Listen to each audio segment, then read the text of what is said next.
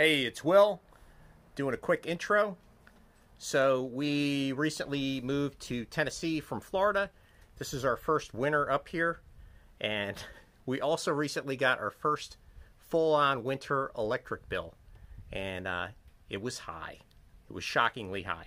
So I brainstormed and came up with a completely new invention on how I was going to lower my electric bill. It's called a heat exchanger. Started doing some research, and it turns out a whole bunch of other people have already done it. So I didn't invent anything. But I created my own heat exchanger because I went online looking at them, and they were like $800 to buy one. I put mine together for roughly $220. It was $75 for the steel. It was I paid a local muffler shop $100 to weld the two back pieces together, because that had to be airtight and a really high quality weld, because I didn't want to carbon monoxide poison my family to death, and also it's going to be subjugated to a lot of heating and cooling, so that if it's welded incorrectly, it would be a break point there. So I spent the money, had somebody weld it for me. I'm kind of a hack welder, but I welded the rest of it together, and special thanks to my neighbor Shane for cutting some of the steel for me. He's got a good machine for that. So I got some help from other people, but oh, and the fan was like $15. So that was the total for the cost. And it came out pretty good, man. I'm kind of proud of it. But without further ado, here's the project as it proceeds, and I hope you watch the video to the end and see it in action. And thanks for tuning in. Don't forget to leave a like and subscribe if you dig what I'm putting out. I think we're right where we want to be. So we got the general U shape welded together. And then I got my flange for the end there, and the 1-2 feet that I have to weld on. And at that point, I think we'll have a finished product, well, close to it anyway. We got all the bits welded together. She's coming right along. I'll bring you back for the next stage. All right, we're doing a test fitting, and she fits perfectly. So, final stage up next. So here's the finished product installed. I just mounted the fan to that flat steel plate on the front.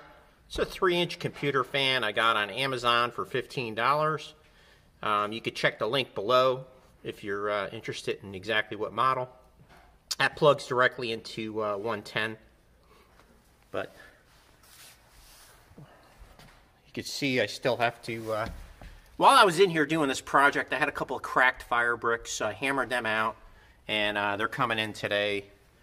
So just waiting for those fire bricks. I'll put them in there, and then we'll do a test fire for the final video. But there's the finished product.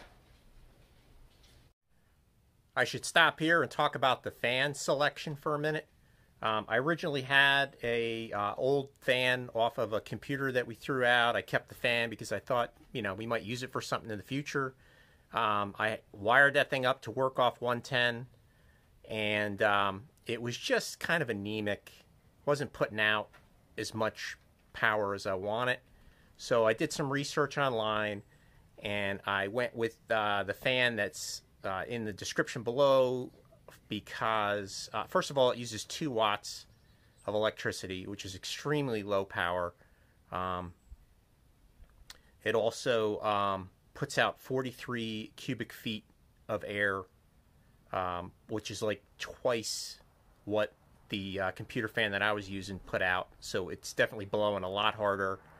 And while the computer fan that I originally selected was quieter, this one is still in the quiet range. So, you know, I had to stick with a 3-inch fan because I went with 3-inch square pipe.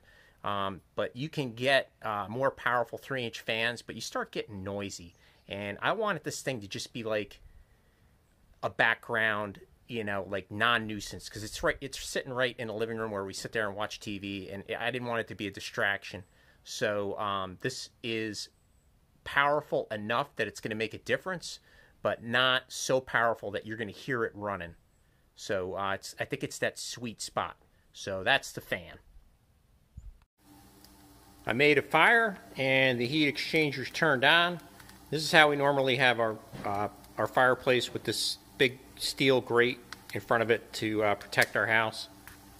And that kind of hides the heat exchanger too, which is nice because we didn't want it to be a visual eyesore. And it's actually running right now.